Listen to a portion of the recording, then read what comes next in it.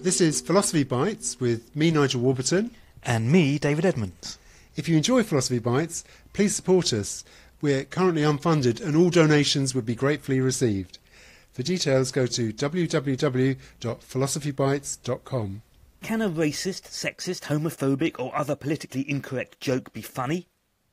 Noel Carroll has built a serious academic reputation thinking about jokes. Noel Carroll, welcome to Philosophy Bites. Thank you. Great to be here again. The topic we're going to focus on is humour and morality. Why is this such an important issue now? Well, probably the topic of humor and morality has been perennial because of the topics that humor deals with, including sex, cleanliness, intelligence.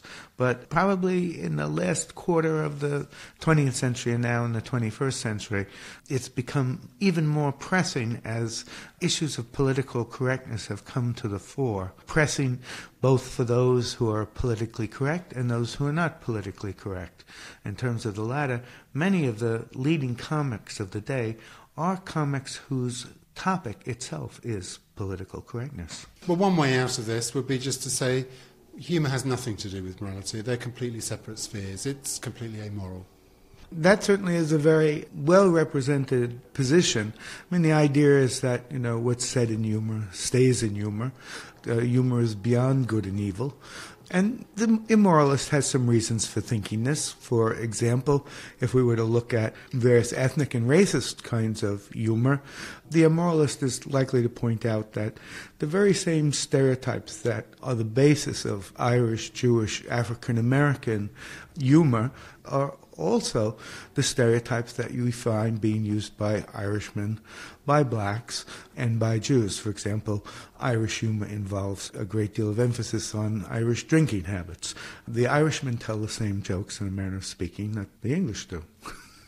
There's a question there, though, whether just because you happen to be a member of the group at whom the humour is directed, that somehow immunises yourself against the charge of racism. That's true. An Irishman could tell an Irish joke with hatred in his heart, but very often they're told to elicit a sort of bonding. They express a certain group admiration, cementing a certain camaraderie with, for example, other Irishmen. Similarly, African Americans will tell jokes about voracious sexual appetites, which at the same time that they maybe admit vice, are also self-aggrandizing. So what does that show? Well, I think that the immoralist shows that the same joke or the same stereotype has no moral valence. I think it doesn't exactly show that. I think that on some occasions, jokes or the use of various stereotypes are problematic because of the reasons that they're told and the consequences that they are designed to evoke. In the case, say, of the Irish drinking joke, the Irishman tells it with good-natured intentions to encourage camaraderie. The anti-Irishman, or the demeanor of the Irishman, tells it with hate in his heart to underscore something contemptible about the Irish. So you have to make a distinction between the different joke tellings. To just introduce a slight bit of technical jargon, there are joke types and joke tokens. The joke types are the kind of scripts or recipes that one has for telling a joke. Why did the moron stay up all night? He was studying for his blood test. That's the type, and it can be tokened by different people. Some know how to token it successfully in a way that's comically amusing. Others fail, maybe because of timing. It's the joke types that are kind of morally neutral. The joke tokens, on the other hand, are what are moral or immoral in terms of the motive one has for telling it in a certain context. So the amoralist might be right that joke types, that is, the recipes, are beyond good and evil, but the joke tokens, or the stereotypical tokens, those are moral or immoral. And by the way, they're also what's funny or not funny, because as we all know, you can tell a joke well, you can deliver a joke recipe well or badly. So there's an analogy here with a work of art, that if you simply see a work of art as the physical object, so that any exact copy of that physical object has all the artistic properties, then you probably misunderstand contemporary art. If you see the token of the joke as interchangeable, you're missing out on what a joke really is, because a joke is something which involves a human being or several human beings performing something for a particular audience at a particular time, and there's more than is visible in the transcript of the token at stake here. You're exactly right. I mean, think of a painting and its date is 1748. Then think of that same painting again, and now the date on it is 1948. Well, because the painting will, by necessity, have required a different set of intentions if it was in 1748 than it would in 1948, you'll think of it as an entirely different work of art and you'll assess it entirely differently. Well, the same thing applies to the joke in context. The intentions behind the joke in a certain context is what will determine whether or not it's moral or immoral, just as the meaning that you'll attribute to the painting changes in terms of whether you think it was made in 1748 or 1948. Jokes are meant to be funny on the whole. Now, if a joke is racist or sexist or attacks some other identifiable group in a way that is socially disapproved of, what happens if you find that's actually quite a funny joke? Yes, the question does arise as to whether or not you laugh at, let's just be very dramatic and call it evil. Let's suppose that you laugh at an evil joke. Does that show you're an evil person? It's easier to think now about this with a concrete example. Take the old sexist joke, rape is an assault with a friendly weapon. That certainly is a sexist joke. If you laugh at it, does it show you have a bad character? Well, it's certainly very complicated. You might say, look, I only laughed at it because of the word wit, the oxymoronic linking of friendship and weapons and assault. And in fact, it doesn't show that I have a bad character. My laughter doesn't in any way signal that I believe that. After all, I believe it's a bad definition. That's why I laugh. So one has to be very careful about what it would take for laughter at an evil joke to show a bad character. One thing it would have to show is that I endorse certain beliefs that themselves are immoral. Most jokes are narrative fictions, and of course, with fictions we don't believe what is presented in the fiction, we imagine it. And the same is true of all kinds of jokes. Atheists imagine certain things about heaven and God in order to laugh at New Yorker jokes about heaven. Imagination, in other words, as in fiction in general, plays a great deal of importance when it comes to humor. And I may not be laughing at the joke because I believe the joke, or believe what the joke says about women or people of color. I may merely imagine it for the purposes of the joke. That seems to me not necessarily evil. In fact, it's often the case that I am not even required to do that much. All I'm required to do is appreciate the incongruity in the joke. And I can appreciate the incongruity in jokes without bearing ill will towards the butt of jokes. For example, the first time I heard a Newfie jokes are jokes that Canadians tell about people in Newfoundland. They're really moron jokes. The first time I heard such a joke, I didn't even know what a Newfie was, but I was able to laugh at the joke. The joke went something like this: how can you tell that a Newfie's been using your personal computer? There's whiteout on the screen.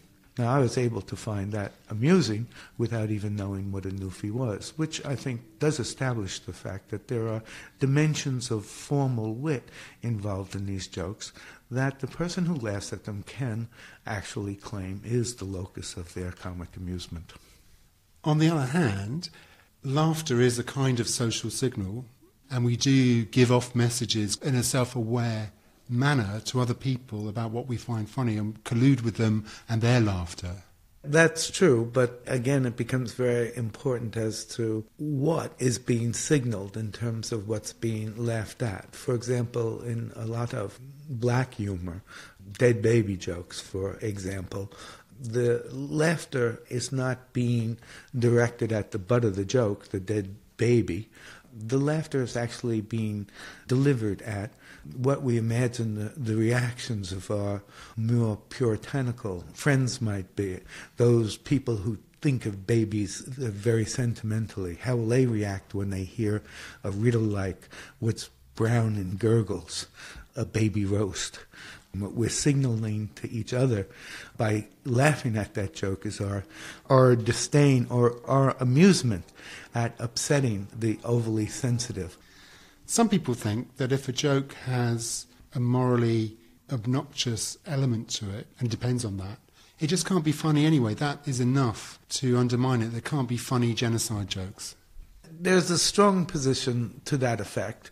I think what we've said about what was right about immoralism indicates that that is at least questionable. The strongest moralistic position would be that any joke that contained a taint of evil would not be funny at all. That position seems unsustainable. But there's a more sophisticated position, which has come to be known as ethicism, and it claims that jokes are unfunny to the degree that they're morally blemished.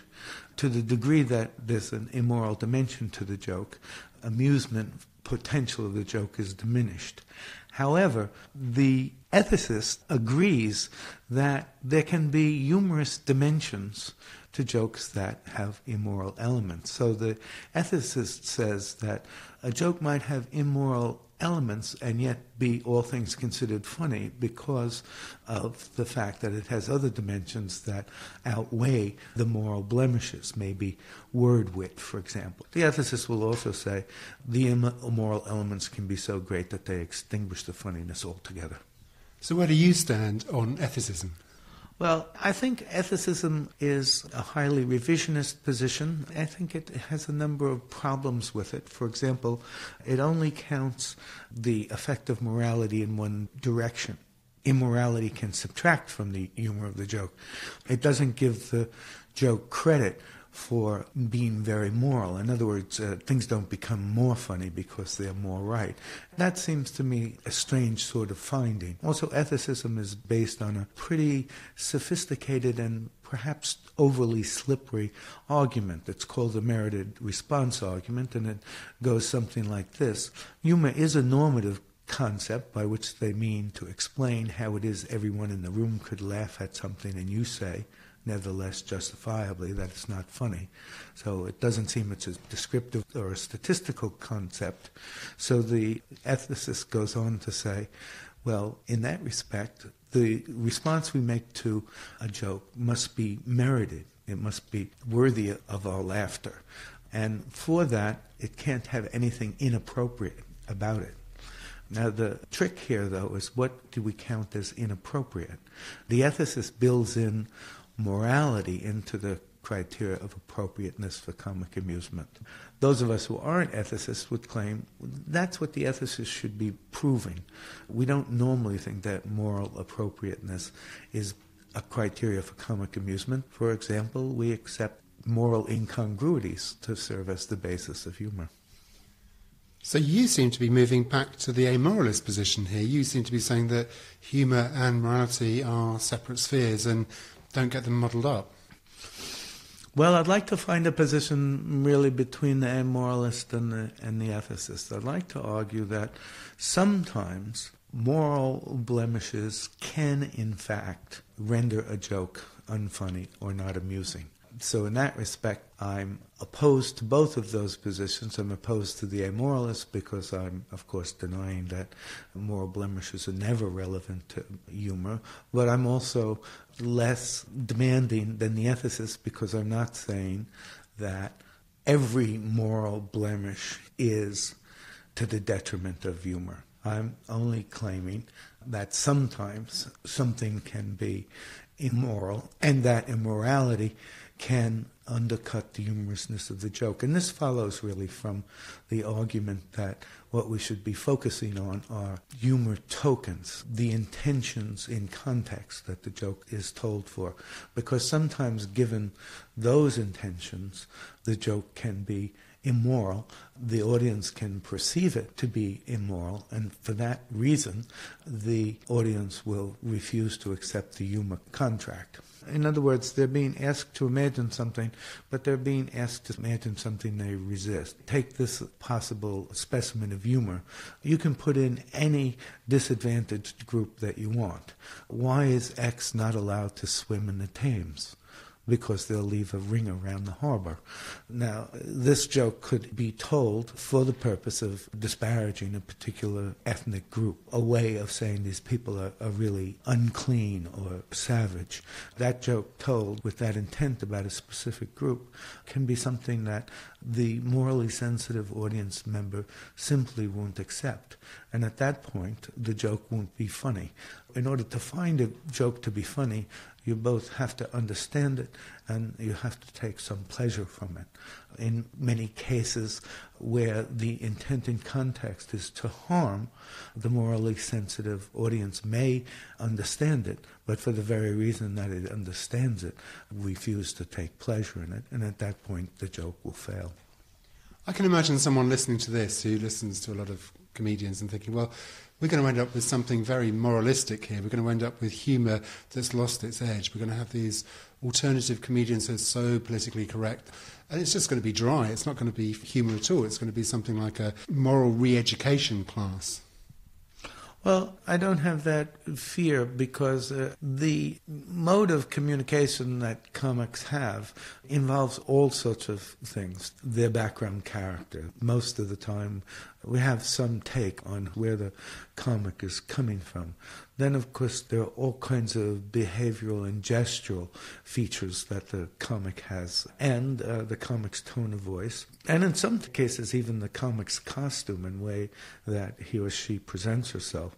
All of those things are resources the comic has that, when handling this particularly sensitive material, enables the comic to strike an ironic or distanced mode in ways that allows the comic to explore that material and maybe even redirect the laughter. And as long as that possibility is open, it seems we can have our cake and eat it. We can have an appreciation of the fact that sometimes certain material and the attitudes connected to it will neutralize and even demolish comic amusement, and nevertheless there would be comic strategies that enable that material to be handled in a more sophisticated way such that it remains viable. So do you have an example of something that is actually funny even though the content is very close to the mark and considered bad taste? It often occurs in episodes of Curb Your Enthusiasm by Larry David, who I think is a master of this. Let me give you two quick examples. One is that after the Hurricane Katrina, Larry's wife, Cheryl, has decided to adopt a family from New Orleans. Larry goes to the airport and meets them. They introduce themselves and their name is Black. And he relentlessly returns to the subject saying, well, your name is Black. That would be as if my name were Larry Jew. Another is at a Passover Seder at Larry's, an actual Holocaust survivor arrives, but also the rabbi who comes brings with him a winning contestant from the television program Survivor. And the two of them get into an argument about which of them is really a survivor. Both these cases, you find that the humor, while getting very, very close to unseemly, morally so, is effective in the first case because of Larry's relentlessness, but in the second case because of the way in which Larry is pointing to the fact that within our culture, Holocaust survivors are able to dine out on that. Noel Carroll, thank you very much. Thank you. It's been a pleasure.